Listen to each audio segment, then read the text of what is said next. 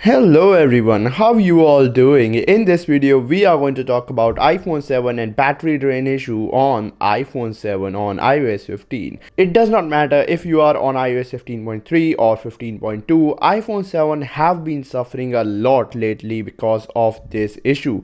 Battery drain is a really big issue on iPhone 7 and iPhone 7 users, yeah man, I know your device lasts 2-3 hours on one charge.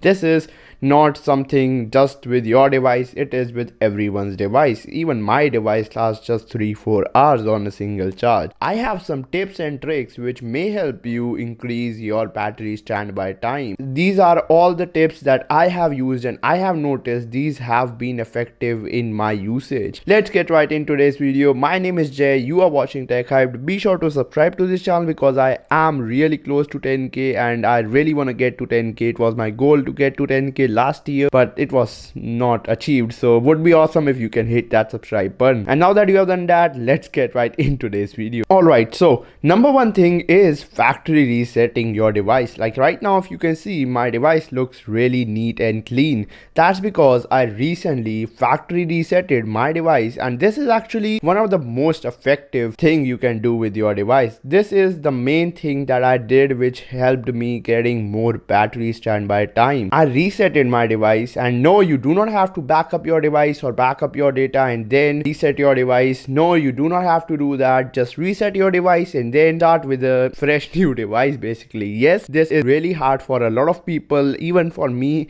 it was a bit hard. Like, it was not real hard for me because as you know, I'm a tech YouTuber. I keep on reviewing iPhones on various different iOS firmwares, even iPhone 7, so I keep switching my devices, but it still affected me because I do had a lot of data on my iPhone 7. But yeah, this is the only way which helped me getting more than an hour of standby on battery, which was really big, and 1 hour is a big thing for iPhone 7 users. Yeah, you know. Now the other thing is low power mode. Yes, I may sound crazy here, but I realized that ever since I removed that percentage from the status bar and removed low power mode from my device, it did actually increase my battery backup. See, so how it works is that you do not have to just look at your battery percentage again and again, because it just keeps on giving you anxieties, and 90% of your work is done as soon as you remove that percentage right there. Because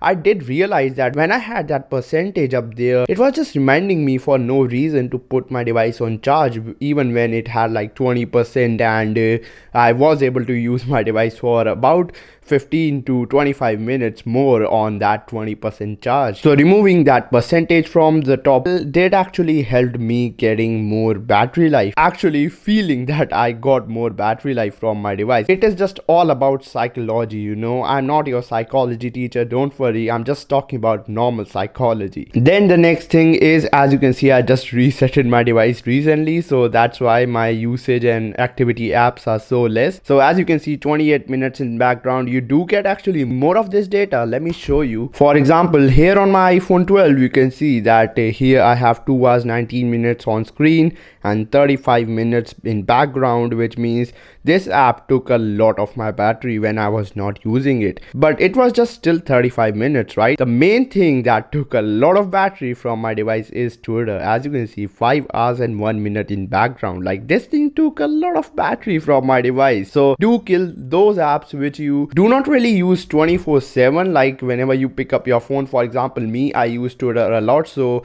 it doesn't really make sense for me to kill Twitter, because whenever you are relaunching the app, it will take the same amount of battery as it would have taken in the background. So it does not make sense for me to remove Twitter from my background. But for example, there are some apps, for example banking apps, there are some banking apps that I just open once a while, or once in a day, or just like once in a week. Those apps you should kill from your background activity, and it does help you in getting more battery life. I have noticed it in my usage. Then other tip is, yes, you guys, I know you guys have heard this from a lot of tech YouTubers, from a lot of tips videos, but background app refresh. Just do not turn this off, just do it on Wi-Fi, and just remove some apps like books, maps and all, which you do not really use a lot, or For example, these podcast app, I just open this whenever I use this app at that time. So I don't really want this app to keep refreshing in the background, so I can just turn it off. But the most effective thing I can say is just keep it on Wi-Fi. Just do not keep it on mobile data, because mobile data just takes a lot of battery in the background. Now the final tip is getting your battery replaced. Yes, this may sound a bit weird, but